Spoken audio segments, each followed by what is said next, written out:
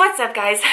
So I was trying to come up with content for this channel that was not a vlog, since all I do is work and come home and sit in my comfy pants, which I actually have on right now.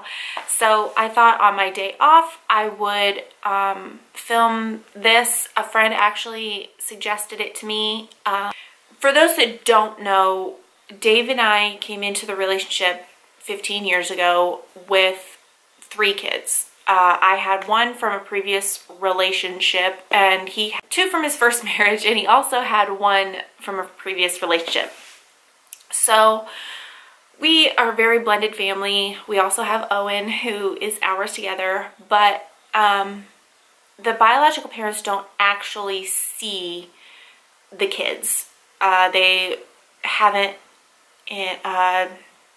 Gaige hasn't seen his biological dad in 14 years, I think it is. He was not quite 2 when he stopped seeing him, but I thought that I'd sit down and explain why, because I'm sure that that will be a question that I get eventually, because everybody wants to know, like, where is so-and-so? Where is his dad? How come his dad doesn't see him? And all this stuff.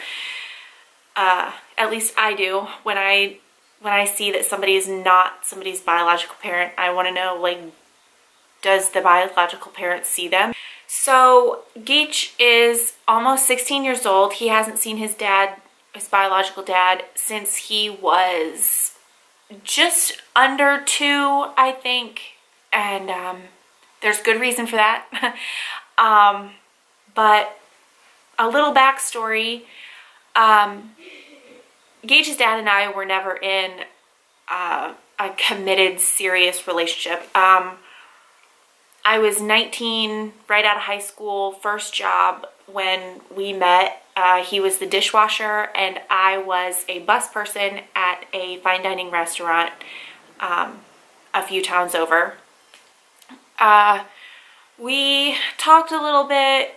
This was before the internet, before texting became a thing and stuff like that. So we really got to know each other sort of through work. I worked every day with him. I knew what he was like, sort of, when I met him. I knew he drank a lot. I knew he smoked a lot of pot, which is fine, like, you do you. But I knew all this stuff, and I didn't see a future with him. I just saw, wow, he looks like fun, I'll hang out with him type of deal. Like, I didn't envision myself being tied to him for the next 18 years of my life. Or longer. I mean, you have grandkids and stuff like that, right? So I did not envision that in the slightest. But we started actually dating in February, I believe, and I ended up pregnant in March. I was a bit of a hoe, I guess. I don't know what to say about it. I ended up pregnant, and right off the bat, I kind of knew that he wasn't going to stick around. Like, in the back of my mind, I knew that that wasn't something that was going to happen. He wasn't going to step up to the plate. He wasn't going to be this stellar dad that I wanted him to be, that I wanted for my kid. I knew that wasn't going to happen in the back of my mind. In the front of my mind, which was ruled by pregnancy hormones at that point, I thought, yeah, we're going to make this work. We're going to do this. We're at least going to raise this baby together. He's going to be here for it, even if we're not together, because that's what he always said would happen if I got pregnant. Those were the words that came out of his mouth every time I brought up me getting pregnant, because it was always a fear of mine to be a teen mom. I didn't want to do that. My mom did that. She got pregnant when she was 15, had me at 16. I did not want to do that. So, I mean, of course, I was out of high school and 19 years old by then, but still, I hadn't lived at all before I got pregnant. I hadn't done anything.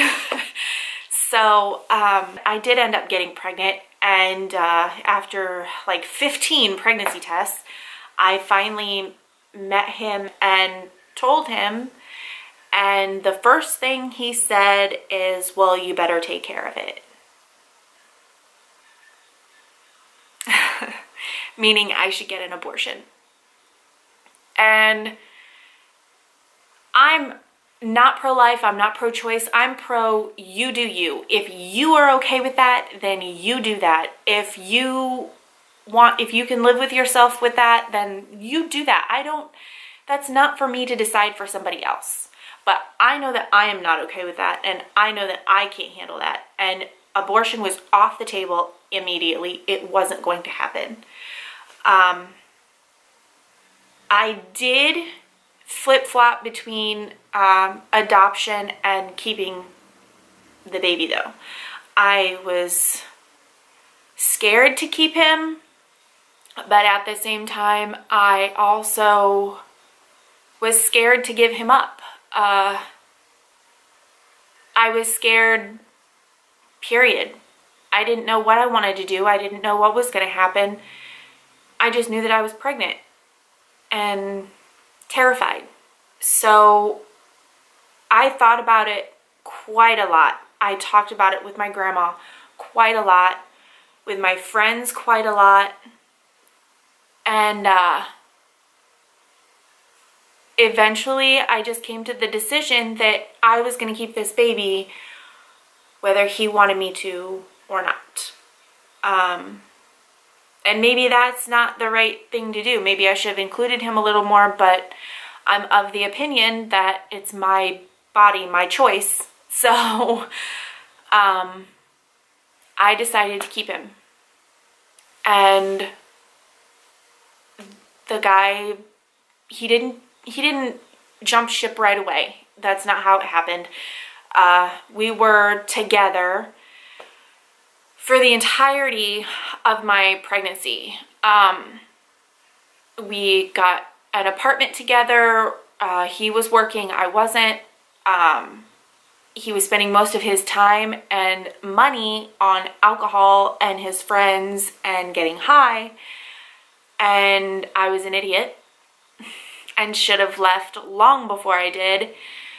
But that's not what was going through my head when I was 9 months pregnant. What was going through my head was this guy helped to put this baby on this planet. He needs to step up and help to raise it. So I stuck around. I stuck with him.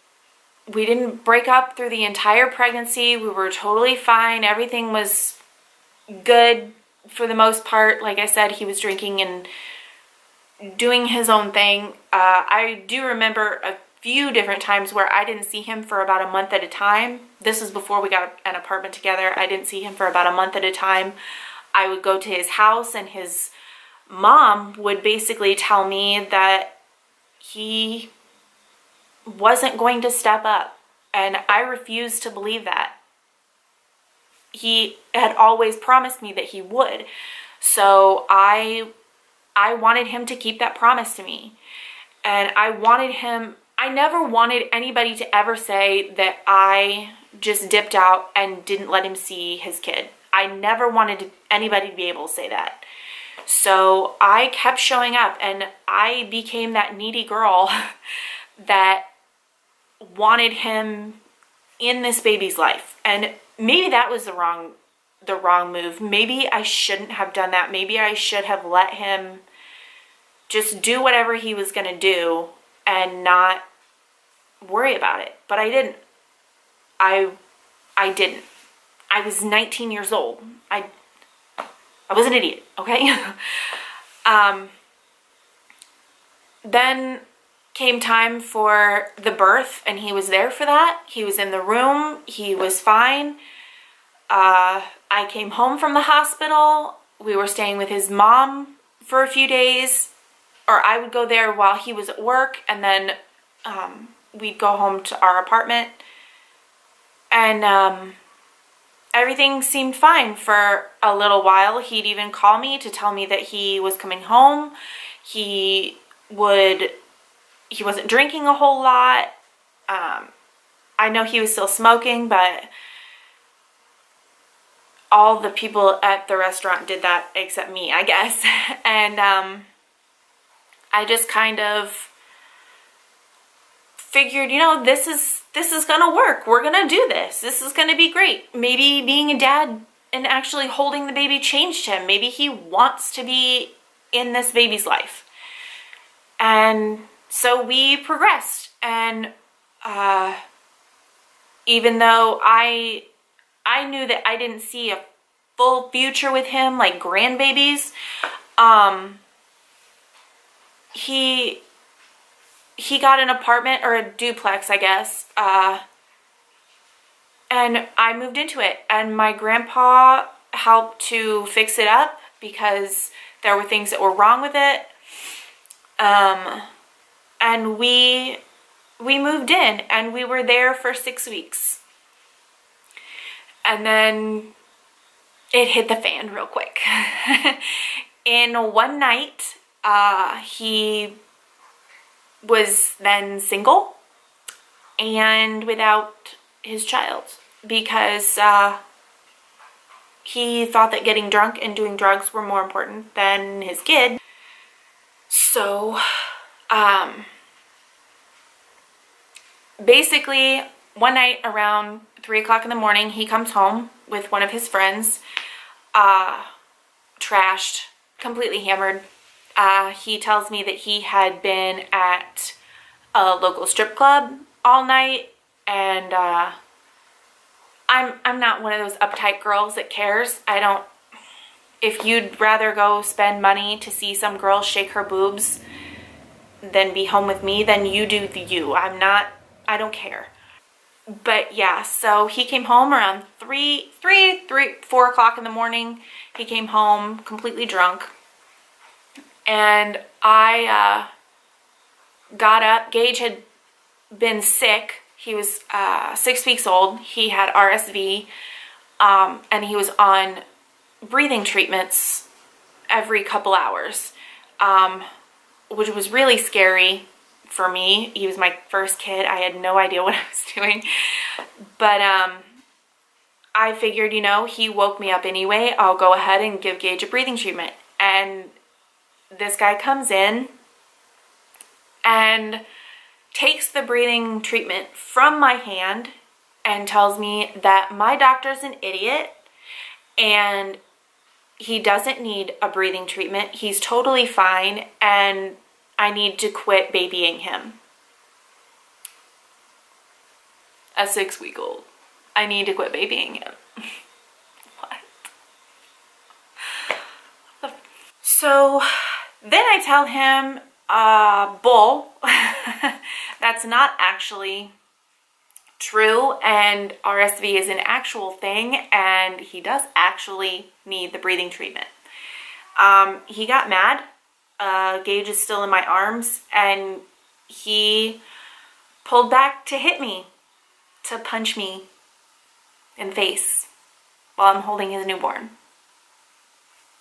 in my arms. So I set Gaige down, and I turned back around to this clearly drunk moron, and I dared him to hit me. I said, please, please, please put your hands on me. Please. See how that works out for you in the end. He didn't. So then he calls his mom. Yeah, I don't remember what he told her, but his stepdad came over. They lived just across town at that point. And he came over and picked him up, and I packed up a diaper bag and went to my grandparents' house 30 minutes away. And I told my grandma what happened, and that same day, my grandpa rented a U-Haul. Me, my brother, and my grandpa loaded up our entire apartment because all of the things that were in the apartment were mine. And I moved back in with my grandparents. Even though we weren't together and he was a drunk douchebag, I continued to let him see Gaige. Like I said in the beginning, I never, ever wanted anybody to have any reason to tell him, to be able to tell somebody that I wasn't letting him see his kid. Never. And because I hate people like that. I hate women that use their kids against their exes or their baby daddies because they're hurt. I wasn't hurt.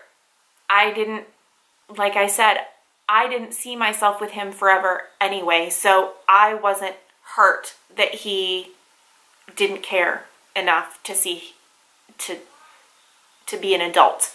I didn't care. What I cared about was the fact that he pulled back to hit me, one, and the most important, he was denying my son medicine that he needed to live, to breathe. He needed this to breathe. And he was denying him that. And all that went down. He continued to see him every now and then. He'd get him and an hour later be calling me to come get him. Of course, he told his mother and his friends and everybody that he would get him and then I'd come pick him up in an hour and say that he couldn't have him, which was not true. It got to the point where we would get home 30 minutes away from his apartment, his duplex. We'd get home and he would call my phone and tell me to come get him, that he was crying and he didn't know what to do. And my grandma and I would go get him. I didn't care. If he didn't want him, I didn't want him there. So he would do that. And then one day I took him over there and he wasn't going to let me have him, basically, is what it boiled down to. He ended up trying to keep him from me, and like I said previously, you don't mess with my kid. So he tried to keep him from me, and he, standing there in his drive, he wouldn't let me leave, and he called his mom and told her that he was going to take him and run. And I just remember him sitting on the phone saying, "Mom, are you ready to do this? Are you ready to do this?" And the only thing that flashed through my mind was, I'm gonna go to prison for murder if this guy takes my kid. And I would have. Because you don't run off with somebody's kid. No matter if you're the biological parent or not. You do not take off with someone's child and do that to them. Ever. That's not something you should do. That's like a real douchebag thing to do. So I got a restraining order. He didn't see him for the entirety of the restraining order because he refused to do visitation at the mutual spot. Like when you have a restraining order on someone here, they usually do something at the YWCA or the YMCA or something like that. They're in his town, and the person who got the two people that have the restraining order, they can have the other person, they can do a switch and still not see each other and not violate. And I was totally game for that. I was totally down. I said, yeah, let's do that. We can do that. We can set it up. Let's do it. And he wouldn't do it. He didn't want that. He wanted to take him, and that was it, and he couldn't take him. So he didn't see him until the restraining order got dropped. So that happened. And then he'd see him sporadically every now and then he went to prison for a while, so that gave me kind of a break. And then when he got out of prison, he took Gaige one day. Gaige was about a year old, I think, and he took him for the day. He took him swimming with some of his friends and stuff like that. And I was actually told that his mother would be there with him all day. That was not the case. And that kind of really ticked me off because I didn't trust this guy with my kid, but I couldn't keep him from him. I didn't have any kind of reason to in the eyes of the court. So not that I was trying to, I was just trying to make my kid safe. I just wanted him to be safe. I grew up in a house with an alcoholic and a drug addict, and I didn't want that for my kid. So he took him that day and ended up at a friend's house. And when I picked him up, he had Gaige locked in a bedroom with a mattress on the floor. Gaige was hanging off, like, his butt. He was on his knees with his butt up in the air, hanging off the mattress, his head on the mattress. And when I picked him up, he started crying. Well, I just wanted to get out of there. I didn't want to be there at all. So I took him out, put him in the car seat, and we left. I didn't change diapers. I didn't do anything like that. I wanted to get home. It was only maybe a 15-minute drive from his house to mine at that point. So I figured, you know, he might have a peed diaper, but he'll be fine for the duration of the ride. I could always pull over and change it if that was an issue. But 15 minutes is not a big deal, right? Turned out it was a big deal. This part still makes me mad. Gaige was screaming in the backseat of my car. And so I had Dave, who I was dating at the time, at that point, pull over into a Kroger parking lot. I said, you run in and get milk, because we didn't have any milk in the house for Gaige, and I'll change his diaper and we'll get back on the road and we'll be fine. He's probably just got a peed diaper. He didn't like to sit in a dirty diaper, peed or otherwise, for more than just a couple minutes.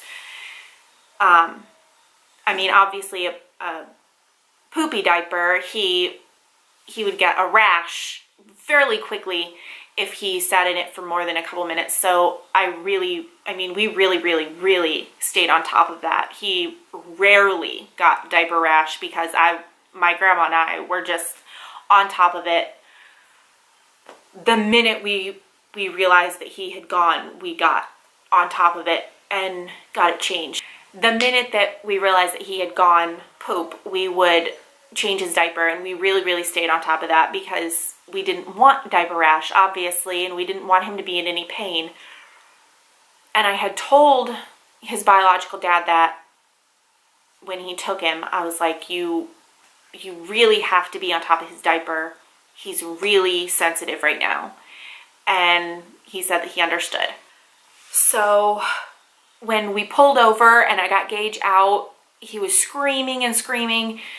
And it turned out that this douchebag let my kid sit in a crappy diaper for only God knows how long. His butt had blisters on it. Blisters. I didn't even smell the poop. Like, I don't feel like it was a lot even. And he had blisters on his butt. So I don't know if he had done it before he went down and his biological dad just did not want to change his diaper. It was so bad that I just started to cry. I was so mad. And so I changed his diaper. I cleaned him up as best I could. And we went home and I put him in a warm bath, and it was awful. There was nothing I can do to console this 1-year-old who was in pain, and it was my fault.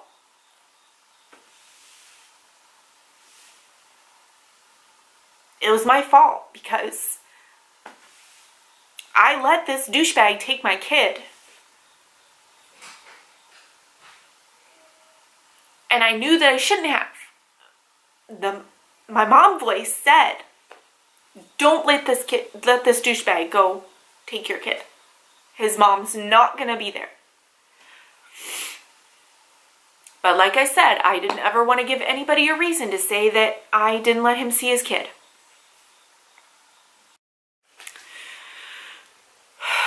So I called him.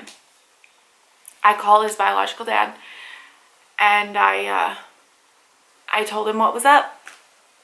That I thought it was bull that he hadn't changed his diaper.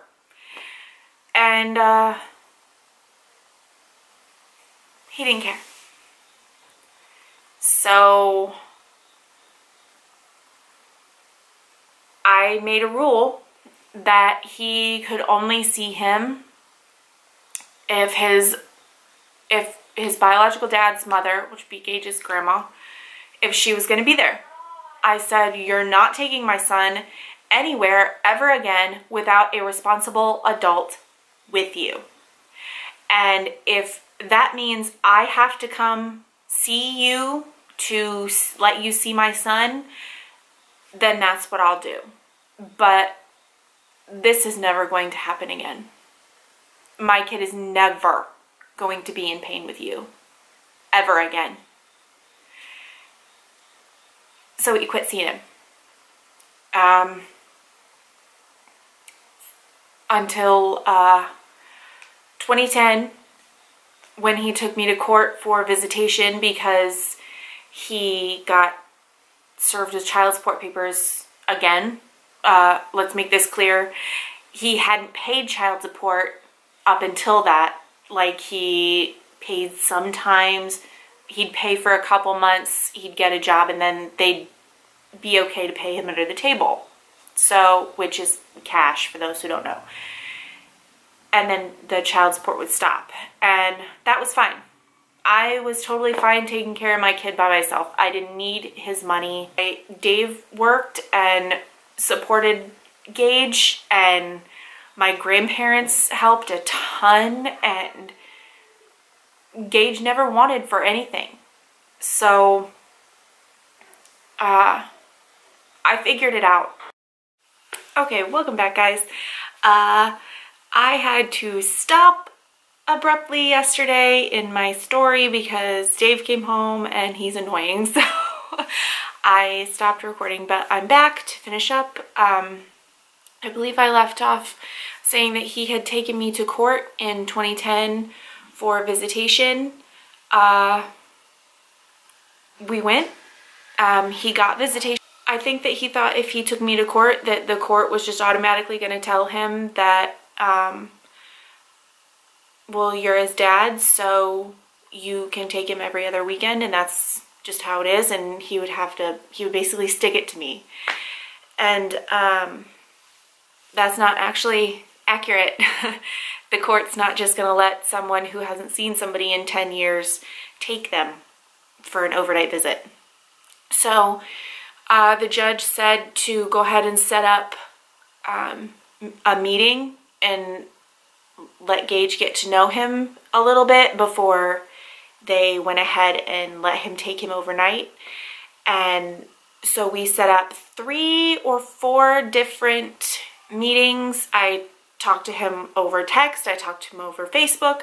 He always said that he was totally down to meet, that he was good to go. And then the time would come and he wouldn't show up, and he wouldn't answer my calls, and he wouldn't answer my texts. And I would even message him the day we were going, the day we were supposed to meet, and ask him, are you going to show? And he would say yes every single time. And every single time we'd be sitting there in this park or a restaurant waiting for him to show up, and he never would. He just didn't. So when time came to go back to court to see how it was going and everything, he didn't show for that either.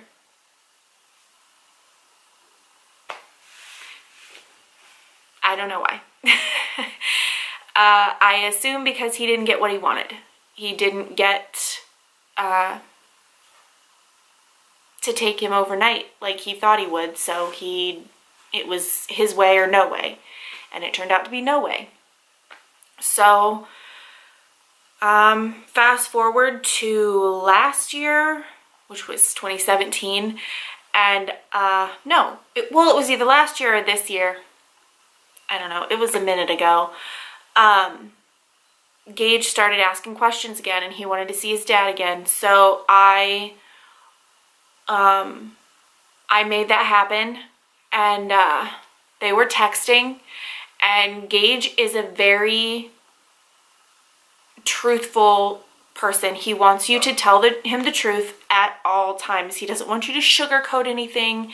He doesn't want you to assume that he can't handle it. He wants the truth always, and I've always strived to be very truthful with him in any question that he asks.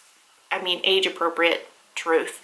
He started talking to his biological dad, and he asked him if he was still drinking and doing drugs, and he told him no. And Gaige knows better than that. He knows better from what he has seen. He knows from what he has heard. He knows from what the grandmother on the other side has told him. And he knew that that was a lie. And so Gaige called him on it. And his dad blocked him on Facebook. Who blocks their own kid on Facebook? I don't understand. But whatever. So that was either last year or the beginning of this year, and Gaige, it hasn't come up again. Honestly, I don't think Gaige even cares. He's totally fine with Dave being his dad. He always has been, and that's just how it's going to be, and that's fine. But that's why Gaige doesn't see his biological dad.